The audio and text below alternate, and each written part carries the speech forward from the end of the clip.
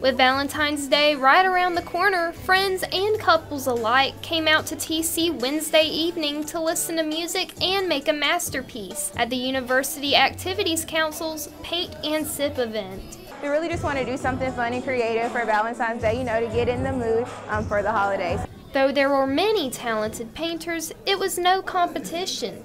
The event was intended to be a night where students can relax and do something different. We have some stencils for people who don't know how to draw. We get so caught up in our everyday studies, just going to class, going to our dorm, going to our room, just studying, study. And the students who showed up were having a great time. Oh yeah, I have a lot of fun. I love painting, so it was like the best idea to come here. So while students relaxed and sipped on Trojan juice, they were also getting creative.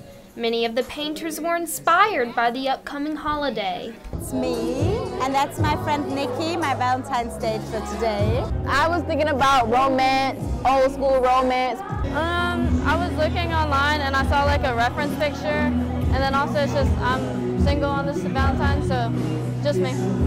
And others drew inspiration from elsewhere. I'm painting a bunch of colors and trying to make it shimmer with a little black in there, Started off with the Kakashi thing, but I kind of didn't like the way it looked because I couldn't get the hair right, because you know how his hair kind of spiky. And I was like, no way, I'm just going to put a bunch of colors together, and I thought it was kind of cool.